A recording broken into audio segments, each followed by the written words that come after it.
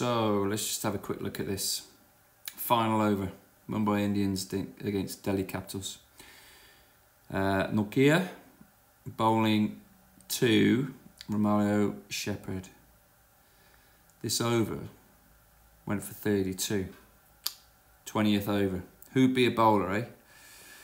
The thing I just picked up on here, okay, is this is ball number 2. Went for 6. Now this is a guy, look here, who can bowl 90 miles an hour. Bowling the 20th over to a guy that hasn't been in long, a couple of balls, but has obviously got a licence, big time, on a good wicket.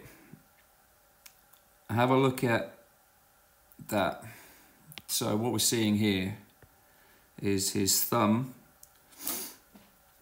It's a red ball, obviously that's a white ball. His thumb, normally in that position, his thumb in his load up has slid up the side of the ball. So he's made it obvious that he is going to be bowling an off cutter with pace off.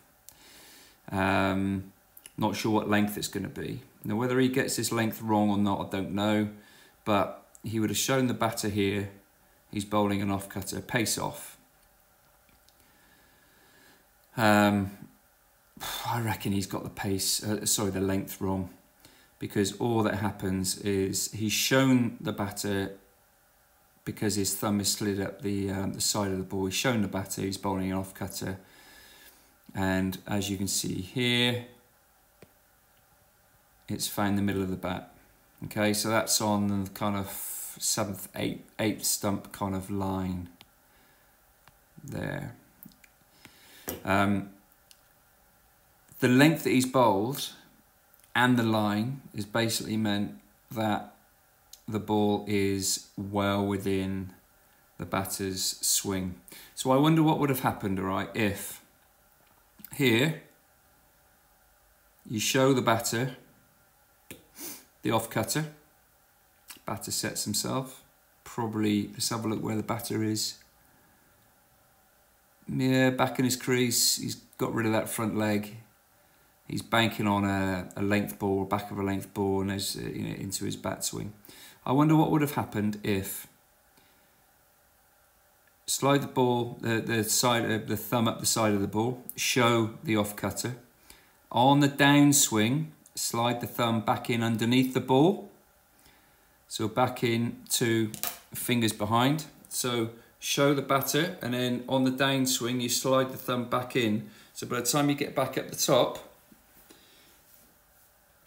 it's pace on. All right, pace on, and you go in at the heel of the back foot, or you go wide hole.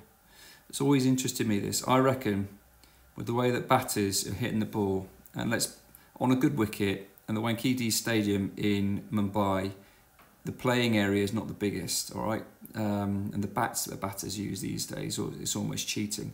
But I reckon we're now at a stage where bowlers have to bluff, show the batter what they're going to bowl, and then the skill is changing what you're going to bowl from there on the downswing.